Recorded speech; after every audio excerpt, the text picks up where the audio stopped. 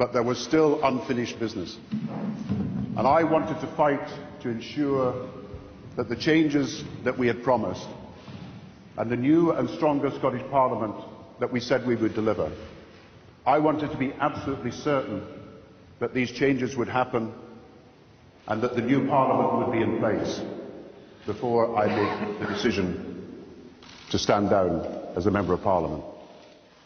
And even after a week of speculation, when it's a strange experience to read your obituary even before you've retired, today I have my say, tomorrow the newspapers will have their say, and then history will have its say.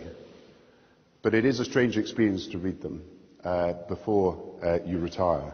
But I'm in no doubt that it's the right thing to do. A new person with new ideas, a new vision, new insight, new energy to represent this constituency and to stand for us as the Labour Party at the next general election.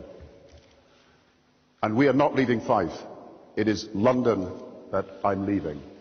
And for the avoidance of any doubt, I'm not going back to Westminster, not to the House of Commons after the general election, and not to the House of Lords. It is Fife where our home is and where we will be, where our children, John and Fraser, who are here tonight, are happily at school.